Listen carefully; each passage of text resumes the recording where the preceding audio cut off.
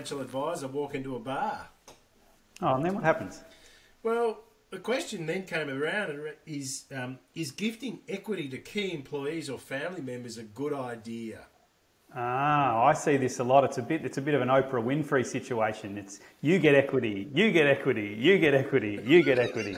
I see that a lot, especially in startups. People give away equity, I think, instead of paying people because they've got 100% business, and it's a bit cheaper than paying people. And then in more mature businesses, you see it where you want to reward a key employee or whatever.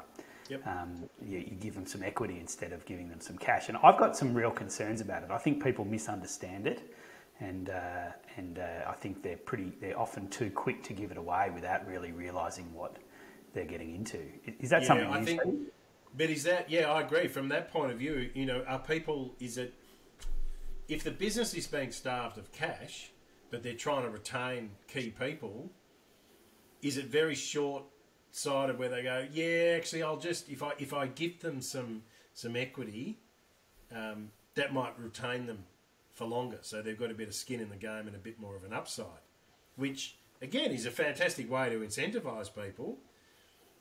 But my concern always with that when people do it too quickly is not being clear around the sort of how you pull it together, so from a shareholder agreement, but also what happens afterwards if that person that may be very good to start with doesn't perhaps turn out to be who you thought they might have been along the way, because they think that their skill set is greater than what it may be as the business grows.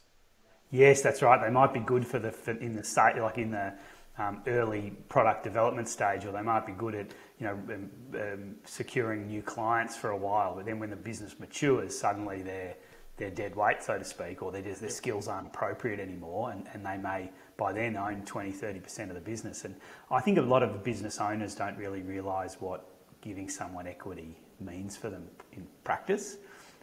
First of all, they might not quite understand what equity is. And then what rights it gives rise to. For example, if you're a minority shareholder in a business, so if you own less than half the shares, you've got a right to some documents, and you've got a right to management decisions and voting and that sort of stuff. Yep. And so if you're used to running the business yourself 100% as a 100% owner, you might think, oh well, I'm going to make a key employee a 10% owner, but then suddenly you're in partnership with someone which maybe you're not quite ready to do. Yep. You need to share. You have to share. That's right. And if you've been, especially sharing, I started this business on my own, and I want to make all the decisions, and I don't like sharing. Yeah. Well, one thing that often happens is they say, well, there might be a big investment that the business needs. You might need to put money in to buy a new bit of machinery or computer system, or hunt down a big client or whatever. Yep. And the main owner might fund that, and then the minor owner might not want to put money in, or the minor owner might say, well, I don't want to reinvest the profits. I want the profits to be paid out to the team because that'll affect my dividends or whatever it is. And suddenly you got these tensions that you really didn't have before when the person was an employee.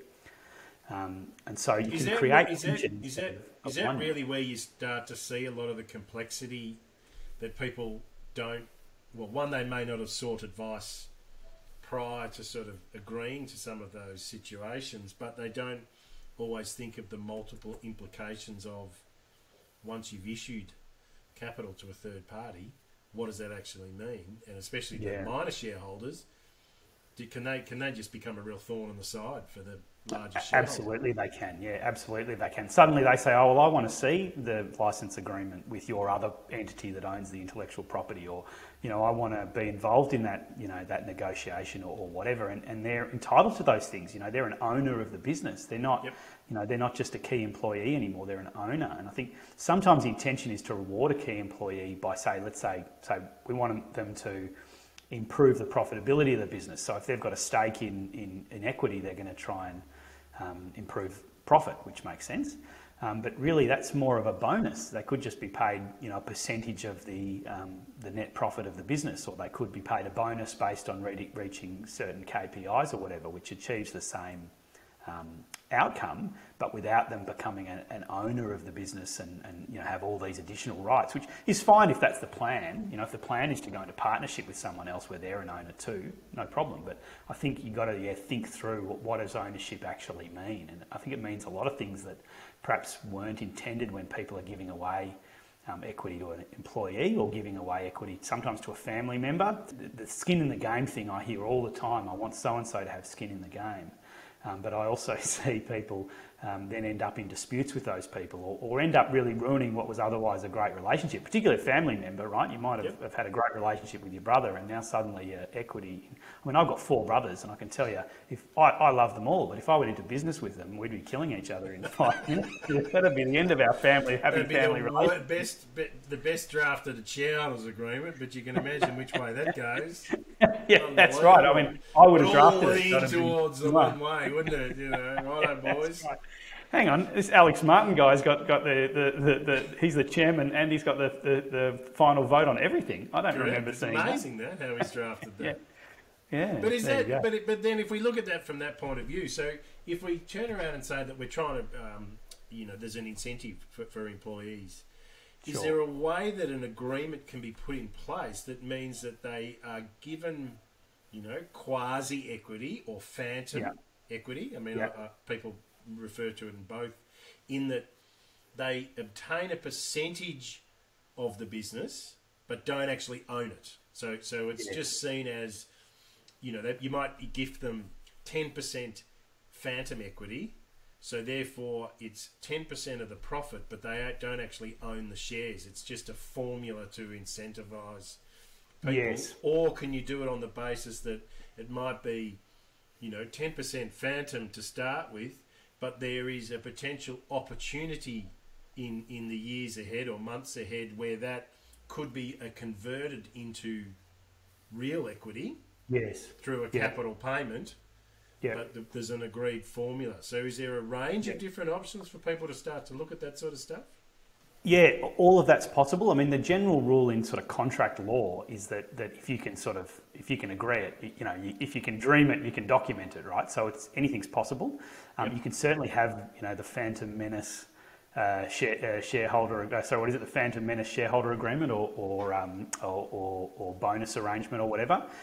Really, what that is it's just a bonus. It's just the way the bonus is calculated is by reference to profit or whatever. So I think you can call them a phantom shareholder agreement, but I'd just call it a bonus agreement because it's just a bonus. It can go as part of an employment agreement or separate or whatever, and it can be calculated by reference to the profit of the business, the net profit or the EBITDA or whatever you want to use to pay someone a bonus that really has the same effect as a dividend. In fact, it gives them more rights in some ways, and they might be happier with it because it's not often dividends are up to the discretion of the board, and the main owner might still control the board. So a phantom shareholder agreement bonus arrangement would allow the person to get paid regardless of whether a dividend was declared. So that's all possible, and then you can certainly do. Start off with this kind of bonus arrangement, and it can go on to being have an option to purchase shares and so on. All of that's possible, and I think they're all good ideas at different stages in a business's kind of life cycle. If you've got a key employee, by all means reward them. By all means link that to profitability. But I think you just want to be not giving them equity too early. Yeah, because you kind of hear about it, and so really, if we look at the topic of today is gifting equity to key employees or family members a good idea? And I think sometimes that can also be a very sort of flippant way to kind of support people. It's like, oh, I'll just do that. Whereas you get the other side, people are also saying, well, there's no way I would give any equity to anyone, and if they were to have equity, they need to pay some capital for it. So it can also then not allow the business to grow because the working capital is not available for that. So there's always a real challenge with the way, how you look to incentivise, positive and strong employees. It's always an interesting one when people, because if we look at what's going on today, in 2021, the retention of staff is going to be an enormous issue across the board. I think Yeah, sure. everywhere, because people are, they're looking at opportunities and they're saying, well, where's the long term? I don't want to just work for a salary. If I'm working in this business and providing support and my skill set, sure, you pay me accordingly, but where's a little bit of the upside that sits in there, which is always a balance. I understand that, but I think it can be difficult if you're paying someone a salary and then let's say you pay them 10% of the profit of the business as well. I query, I mean, it obviously depends on the business and the personality of the people involved. But if you're already on a salary, really, then you even if you do a bad job, you're going to get your salary. Yep. And if there's no profit of the business, you're still going to get your salary, right? And if there is profit, then it's only a relatively small portion that's going to come to you. So you think, is that going to make all the difference? Maybe it is. Maybe it'll change the way they see themselves. But I think, I'd go hard or I'd go home. I'd say, look, you either get a percentage of the business, get equity, and you get a percentage of the business, and you get nothing if the business makes nothing. And that's your entire incentive. Or you get a salary and maybe a KPI type bonus or whatever based on your own performance. Because I can't see too many people, if the business makes a loss, you turn around and say to them, well, you would have got a 10% bonus if we made a profit, but we've made a loss this year, so can you tip in 10% of that loss to increase our working capital again? Yeah, or can you forego your salary for this year? Because that's what I've done as the business owner. You know what I mean? I mean, if you're the owner of the business, you're not getting any money while the business is making a loss. And so if you really want to change someone's thinking, then that's the thinking you want. You want, well, hang on. And I think there's a huge benefit in thinking like a business owner. But I think if you just give someone 10% ownership stake in the business, I'm not sure it really achieves making them think like a business owner. Because, when your mortgage is on the line, right, when it's your money you've taken out of your mortgage to invest in the business, and if you don't win that new client or whatever it is, but make that sale, then you don't get paid next week. That's a different perspective, right? I mean, I know it, you know it. And our clients who are all business owners know it, and so when they're considering giving away equity, to an employee or a family member, I think they really want to think carefully about what that means and does it achieve what they want? Because often it doesn't. I think it's a. To me, it's almost like a short-term hit. It's like a sugar hit to the employee sometimes. Unless the business is progressing towards a listing environment where there's a lot more capital and they want to broaden the shareholder base. But on some of the smaller businesses, I think that's always a challenge. I mean, sometimes it ends up being, I think it's just, you're better to pay them a bit more or provide them with a car or give them some other form of, incentive that's agreed to, overseas holiday when we can. Things like that may be beneficial rather than, the default back to, well, they've got skin in the game because they've got ownership. Well, is that really the right incentive to have for people? Yeah, that's right. And do they have control over, how much the net profit is? It depends what their role is. But if they're a salesperson, I mean, they can maybe make sales and control the revenue. But, you as a business owner might decide to have a major expense that year, which might mop up all of the revenue, and then they might resent you for it. When before, if they just had a KPI to increase the revenue and you paid them for that, then they might be happier. So it's really a horses for courses thing in terms of giving equity and a think ahead thing. I've certainly seen. I'm not sure that everyone, like business owners, know if they're thinking about giving equity to an employee or a family member. Do they know what rights that gives them? Does it gives them a right to vote? It gives them a right to appoint and disappoint directors, or at least a right to vote in relation to that. Which someone might say, well, hang on, I don't fancy that. And maybe you give equity to 3 or 4 people, and then they're suddenly voting in a block or whatever, which might cause you problems. And if your shareholder agreement doesn't have the right provisions in it, then maybe they outvote you. Which would be clearly in your brother's agreement, you'd make sure that the voting rights of 3 other brothers could not be combined to vote against the, Yeah, I have to have a legal practicing certificate to vote on the board. Correct. It's in the fine print. They didn't read it carefully. It just cuts them all out, doesn't it? Yeah, that's right. Yeah. So then if we look at that, so what happens? So say there is situation does arise that someone has, issued the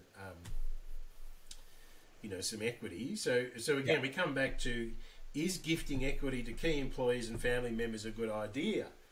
Because the other side of that is, say that has occurred, but you've also got to look at the other side of the equation that says, And I'm going to refer to these as the 4Ds. We've got a dispute, death, a disability, or a divorce. So if we've they're fun Ds, aren't they? Yeah, they are. They're brutal. But at the same time, what happens with each of those when something occurs? You know, if there is a dispute and they're a minor shareholder because you've gifted them that, what are the rules that fit around that? And for people to understand, so they may have given it, but not looked on the other side about what do we do to either claw back those shares, and it's through a combination of those, or do I need to purchase them back from the individual, and how have you valued it? Can I say on that, we see that all the time. So minor shareholders have special rights, special protections under the corporations law, and the law says you're not allowed to oppress that shareholder, which can be a whole bunch of things. Anytime you act in your own interests, not in the interests of the shareholders as a whole, then you might be seen as oppressing them. And so they can actually sue you and say, you know, you've done the wrong thing, and potentially get the court-ordered relief, force you to do things like pay them dividends if you've acted in a way that's improper. And because it's this amorphous claim, you know, it becomes an issue where, because there's uncertainty around what it means and doesn't mean, you know, you end up in a dispute when otherwise you wouldn't. So by making them a minority shareholder, you've actually given them additional ammunition and additional uncertainty in the event of a dispute. Whereas if they're an employee, you've got much stronger rights as the 100% business owner. So in the first D's case, certainly giving someone equity makes life a lot harder for you. Well, it's making sure that you've got your backstop that occurs, that if there is a dispute, we've agreed to this. So therefore, they would need to agree to, you know, a dispute resolution methodology before they execute on the shareholding. That's how I would kind of look at it from that point of view, because that would always be my real concern for a lot of people is, you know, it's good when it's good. Yeah. It's always good when it's good, but it's and then Dave comes along with his 3Ds, and it's the 4D, you know. and it's the worst. But this is, and so that's where we come into the next one, is what happens with death. So if you've got a key employee who, for whatever reason, just dies, does that individual's estate then have the same entitlements to that shareholding that individual did? They do, yeah. That their interest, because it's an ownership interest, right? So they own property, and you can't, you know, the property doesn't revert back to the company when the person dies. If they own property, it goes to their estate, so it goes to their husband, wife, children, whatever, who inherit that property, and you can't alienate, you can't take that property back without their agreement. So, I mean, it might make sense for them to sell it back, and maybe they will, but maybe they won't. Maybe they'll have a view about, you know, getting rid of you and taking over themselves. You know. But that then goes back to the valuation. Yeah. So that goes to the shareholder agreement. So that's the other point about giving someone equity. If you're going to give equity, then you want to have a shareholder agreement in place so you know what they can and can't do, what the protections are, and so on. And that should have a valuation. It's these bloody lawyers, and all they want to do is write up agreements and just rip more money out of people. You go, well, it was a couple of grand for the advice about equity, and now it's another couple of grand for the shareholder agreement. Before you know it, you're into Alex Martin for 10 grand. Yeah. But again, that highlights the issue, though, doesn't it? Because it's just not a single piece of the puzzle. We need to paint out the full picture, and so therefore there may be multiple sections that need to occur for this to, and which then goes back to your much longer term planning of the business around what is it that where do you see it going to? Do you see it coming out to the wider market? Do you see, how are there ways that you can incentivise your employees in different ways as opposed to putting a shareholder agreement? And so it's being aware of what some of those options could be. Yeah, and nothing wrong if giving them equity and having a good shareholder agreement in place, you know, works for your business goals, then that's great. You know, I'm certainly not standing in the way. It's really just a question of, is that appropriate for what you need? Are you just giving away equity without kind of thinking it through? Yep. So what's the third D? How many Ds? The third one was disability. So say it's a key employee. Yeah, okay. Now, they may have an employment agreement that you know, would deal with some of these issues, but if they become, and that the disability may occur through an illness, and therefore, I mean, the issue they may then revert to death. But at the same time, they're a key employee. do, how do we handle that going forward? Because if the disability may be in a position that they can't work, Yeah. but that could be multiple years, but they're Yeah. still a shareholder. But is there, Yeah. does that again come back to the shareholders agreement that says, well, if a person is, or do you need to tie it back into their employment agreement in the way Yeah. that it's drafted, that if they're not Yeah. available to work for a certain amount of time, there's a capacity to claw back their shareholding, or there's an automatic ability to repurchase the stuff back? That's why I was saying earlier, the important thing to understand what ownership means. So if they own shares, then that's a separate thing to their employment, completely separate. So, you know, if they're an employee and they get injured and are not able to work, then they've got leave and so on and work cover and all of that. And that would just be dealt with in the normal way. And if they couldn't, in the long term, couldn't perform the work, then they couldn't work there anymore, right? So that'd be all fine. If they were an employee and maybe they had a bonus arrangement, they wouldn't be getting their bonus, and that'd be that. But if they're an equity owner, then if they're disabled, then they're still and not able to work, they're still an owner and they're still entitled to their dividends as the same as they would be. And that goes on forever until such time as they sell it or make a decision, you know. And if they're unable to make their own decisions, then whoever's got their attorney or whatever is the person who makes the decisions for them about that. So it is possible to have a contractual right to reacquire shares and so on in the event of someone being injured and all of that. So all of that's possible, but it's certainly much simpler if you're really talking about someone's labour, then you're talking about their employment agreement. Whereas you're talking about their ownership. And often I think because I'm an owner of my business and I also work in it, and it's easy to get muddled.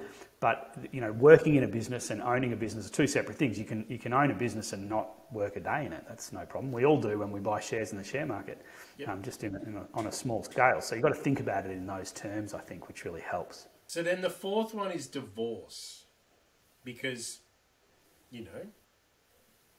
matrimonial relationships never break down. They do. Yeah. But then it is the situation that someone that has been married and is now going through a divorce, that asset of that shareholding would fall into the class of matrimonial assets, and would then the family court have a capacity to obtain information from the company, because it's private versus public, to go back with an agreed valuation? I mean, is that a real dilemma? Yep, you don't even need me here, Dave. You've just nailed it. That's absolutely right. That's exactly how it works. So that share would become part of the matrimonial assets, which would be, in dispute or would be dealt with by the family court. And the family court first of all, would need evidence as to what it's worth. And so that might mean you get all the valuation, you get all the private financials of the company, and they all get hauled before the court and can get, there can be expert evidence arguing about what it's worth, especially if it's very valuable. And that's common in matrimonial asset division cases. They're often about, often the main point of contention is what's the value of the company, or because, businesses are difficult to value and you can have lots of different views about what they're worth. So often that's where the fight is. So certainly if you'll get one party saying, oh no, it's worth X, and one party saying, oh no, let's talk down the value because it's not really worth. And they might even be fiddling the books. Yeah, that's the real dilemma, isn't it, on that? Absolutely. And in fact, what we often see is you see that there's a genuine misunderstanding of the value of the business, because one party might be at home with the kids, the other party might be in the business, and the party at home with the kids might be living a pretty good life, drive a nice car, everything's good, and the person working in the business might see that the business actually has a lot of debt and a lot of problems, and we're about to lose a major client or customer or whatever. And so the person at home with the kids might be thinking, well, life's pretty good, this business must be pretty valuable. And the person at the office every day is going, well, this business is worth nothing. Looking a bit shaky. It's all looking a bit shaky, and they might not be fully honest with their partner about all of that. And so there might be a genuine misunderstanding, without anyone being vindictive, but a misunderstanding about what the business is worth. And suddenly if that's happening to your 10% shareholder, you're the 90% shareholder who started the business and might be saying, oh, now I'm getting dragged into all of this. This is all very bad. I don't want to be part of this. But does that occur? Have you seen those circumstances where there is the majority shareholder is sitting there as, let's say they're the founder, and they have, provided equity to either a family member or an employee? Again, the gifting of equity to the key employees or family members is that a good idea? Is that the real challenge, especially with divorce? You know, how do we address that? Because all of a sudden, as you say, the majority shareholder can get dragged into this, especially if the business is a private business, but it's actually worth quite a lot. You know, even though you can say, oh, it's only 10%, but if the business turns over, let's say it's, you know, $300 million, it's actually worth a lot of money. Oh, yeah, definitely. We just did a litigation over a childcare business, and our client owned 12.5%, and that settled for 1.5 million. Right, Yeah. so you know that's a pretty juicy settlement, and that was real over what the shares were worth.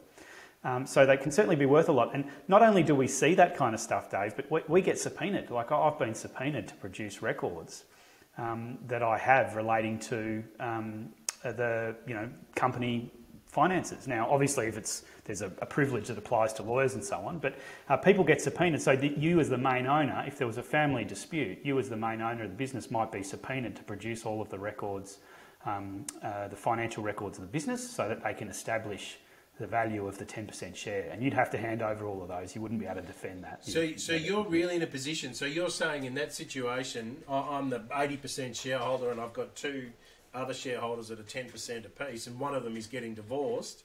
Yes. There would be, if we were subpoenaed, there would be an obligation for us to provide the full financials of the business over a period of time to support the valuation process for the divorce settlement. Exactly. That's exactly right, yeah. Wow. So that's something that probably you don't really think, but you can actually subpoena any third party who has documents that are relevant to a proceeding. So you can subpoena a bank, an insurance company. I mean, they get subpoenaed all the time, but you could certainly subpoena, people often, like in divorce, they often subpoena the rest of the family, because it might be that, someone's getting divorced and they might be in business with their brother, and the brother might get subpoenaed. So you have someone sort of, someone's sister-in-law might be subpoenaing them, or brother-in-law might be, whatever it is. So it can be pretty. Is there any way around that, or that's just one of the risks you need to accept? Which again comes back to our question: is gifting equity to key employees and family members a good idea? Now, clearly, amongst those 4 Ds of dispute, death, disability, or divorce, to me, from the discussion we're having, divorce is a nightmare for you. It can be, yeah. So you would have to hand over. There's no defence to it. If you're a third party and you've got documents that are relevant, you'd have to hand them over. Now, they're only allowed to be used in court for the purpose for which they were given. They can't be used for other purposes. And I think, you'd be in contempt of court if you did that. So I wouldn't be too worried about confidentiality or whatever. But it's, a hassle, and you have to do it, and, you get minimum compensation for it. And that's just something you have to live with. I think the lesson is that when you're giving equity to somebody, you're giving them, you're taking on a major kind of issue. It's a major decision, and so you want to think through, is the equity that I'm giving, am I getting is the company and is the business getting the value out of that partnership with that person, And if you're really just trying to reward them with a bit of extra dough, then there's other ways to do that. But if you're taking on a major business partner, they have their own customers, they, are doubling the size of your business or whatever, then, maybe giving them equity is a great idea. And maybe if you get subpoenaed, you can live with that. But you really want to be getting the kind of value equation right when you're giving out equity. When maybe, I often think that my clients who are giving equity should just be giving cash. Because, if they can afford it, it's clean. Yeah, that's right. Just say, here's some money. Is that really where we sort of sit on that sort of scenario? If we're looking to gift the idea of giving equity across, or even it may be in a form of compensation, or that they're purchasing the equity, you're still exposing things. So it comes back to the assessment that says, what's the long-term objective of offering equity to a third party, and do I get the commensurate return by allowing that to occur going forward? Is that how you would kind of put it together? Exactly. Yeah. What am I getting out of this, and is it worth it? Given all of the other factors that come along with it, which I think sometimes people are not really aware of or haven't really thought through. I think there is certainly less of that equity option given, unless it's a business that is in a rapid growth phase, but they may then take on a private equity for funding, or or structure it in such a way that they go to a wider market for investors to come in, and the major shareholder sells down to a percentage for that reason, and set it up, set their corporate structure up in such a way that that doesn't occur. I think as a private, business that may not be looking at that particular path, I'm with you. It goes back to the decision around what's the best way for me to, incentivise some key employees. You know what? Maybe it's just cleaner and easier just to write a bigger check. Yeah, or give them other incentives along the way. Yeah. I even sometimes giving them incentives like a holiday. I mean, we've had a client who gave holidays away to key salespeople who loved it, and they ranted about what a great business they were. And the holidays, in the scheme of things, weren't worth all that much, but they were sort of a bit more thoughtful and a bit more, fun. And they took their partners on the holiday, so the partners thought their partner's boss was pretty good, and all that sort of stuff. It really, and then there was a bit of bonding on the holidays and all that sort of stuff. So there was all these other benefits, which might be, a more effective way of incentivising or encouraging, the right culture in your company. One thing I wanted to ask you is what about succession? What about handing over to, your son or daughter or your nephew or niece or whatever, in terms of gifting equity to family members? If you're planning on handing over a business to you're the next in line, if you like, in the family, does that put a different kind of spin on how you'd see? Because you're not just going to give them cash; you really want them to take ownership. Yeah, there's a real balance with that, and I suppose part of that becomes the discussion around, if we're taking it from the founder, first generation, down to second. Yes. Where is the business going? Are any of the family members working inside or outside of the business? How do we equalise that approach? What is the transition? Do you deal with it with a, traditional model of husband and wife? They start and own the business equally, and then the children are involved and some are not. It comes back to, do they want to keep the business in the family? Yes. So therefore, is there a way that it might be, they may transition part of the ownership, 25% to each of the children. Now, some of them may or may not be working in the business if there's 4 kids. Yeah. How do we deal with that? But then the parent needs to make sure that they still have an appropriate income stream to support their lifestyle. Yes. But that really becomes, that's not a simple discussion. That's very much around, well, what would we like to see happen with the business, and how big is the business, and has the business been able to provide a cash flow to then build assets away from the business? So therefore, an exit from the business may not be such a dramatic. It may be very easy for them just to literally close the doors and not actually pass it on to anyone of any value, because it's just the way it is. Others, it's like, no, this is a phenomenal business that has continuity in place, and kids want to remain involved in the business, and it just becomes a natural progression. But the cascading of ownership may not occur until the original shareholders are either deceased, or they make a very measured approach in how they cascade that ownership down to give the next generation the management and the control of the wider group, but the parent, who is from 1 to 2, has an adequate income stream to support their lifestyle, but they still want to be involved. So there is no perfect or out of the box solution. It really comes back to how do they want to deal with it, because there'll always be circumstances that occur that some of the kids maybe want to be involved, or the children's spouses may actually be very active in the business. So the immediate family is actually not the one in the business, it's an in-law. And that's a good or bad thing.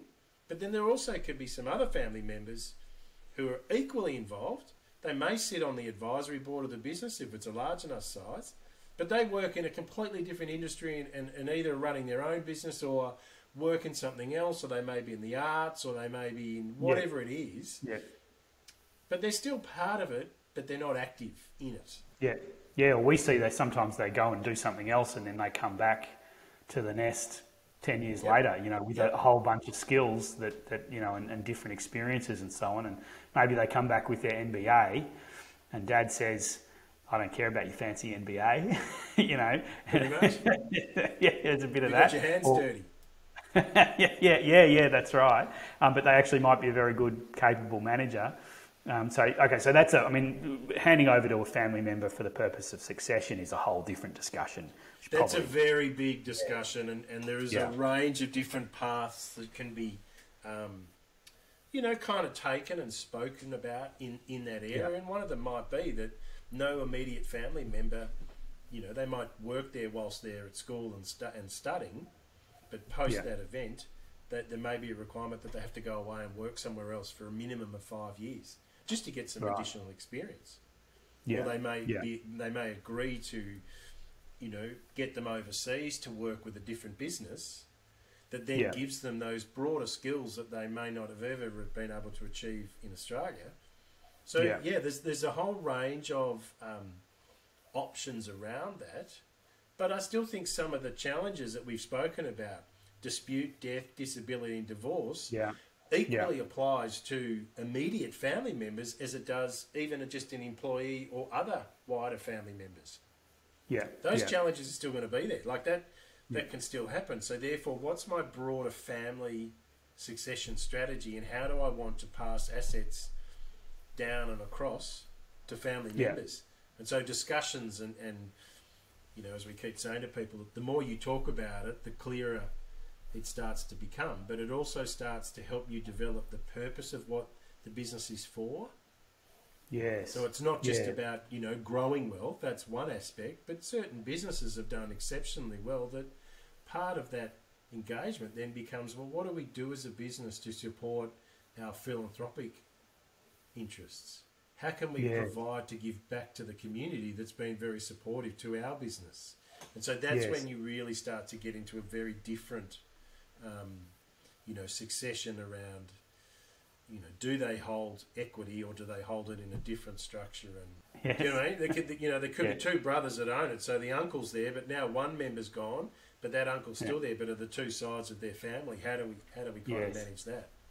Well, there's So- some well-known business families in Victoria that fall into that category, I think. Yeah, where absolutely. Someone's passed away and now their family still runs it. That's right. But that's really a bigger discussion than just, say, giving equity to an employee or some family member in a kind of a flippant way. But I think in terms of, if you're looking at succession, it's a much broader planning thing to do. Yes, Than just, yes. Yeah. But again, I think part of the, if we talk about, the gifting of equity to key employees or family members, is also about the strategy around your staff retention. How do you keep your team together, and how do you attract strong people? So that's a very different approach. But that's the same. I think that approach is still going to be with family members. Just because you're a family member doesn't mean that you should get an automatic right to work in the business. Yeah, Like, sure. To me, you still need to go and prove that you're a capable individual and that you're the right person, and you're bringing back to the business if you've been away, or if you're making an application to join the business. There's still got to be a role there that's appropriate for you, and not because you happen to have the same surname. Yeah, well, that's right. And you've got to earn the respect of your colleagues, which you're not going to do if you can't Yep. do that. Yep. I've seen it certainly very tough, I think, for young people, especially when they're very young, coming through if they've got their, the son or daughter of the founder, and it's perceived that they have an easy ride, although they may actually have a tougher ride than anyone else. Yeah, I agree. I don't fancy it. So I think, mate, is the lesson in all of this: you just run a business yourself, then you sell it, and then you give the money to your kids, and you don't worry about it. Well, that makes it very simple. But again, it comes back to what's the purpose of the business, and do you want to grow the business to have a business that functions without you there, or is it a sense of your own identity, or is there a real passion around it? I mean, there are so many different paths that you can take when we start to look at some of these things, but I think sometimes for some people it is, I'll just give them some equity to keep them incentivised. And I think through the discussion, there are a range of options available, and I do think it's important for people to understand what those options can be, and the default is not always equity for someone to keep them involved. There's different ways to incentivise them along the way. And if you've started the business and grown it and built it, it's always hard. You don't want to just give it away. Yeah, well, that's true. I mean, my experience has been, and of most of my clients, has been that good team members, family or not family, employees or whatever, if they're committed, they're committed, and that giving them 5% equity or a bonus, I mean that's nice and that's great, maybe you want to do that, but I don't think it turns someone who's not committed into someone who is committed. Yep. And as I sort of mentioned before, if you want to turn them into a kind of a business owner with business owner mentality, then it needs to be a bit more severe than just, well, you get your salary plus 5%. You want to say, well, then suddenly you got to have it all on the line, if you like. If you want to change their thinking to just to a business owner's kind of thinking, and then maybe you don't want to change their thinking to a business owner, because if they're a business owner, maybe they'll nick off and start their own business. Well, possibly, but what do they say in the research that money's like number 4 or 5 on the list of requirements? Yeah.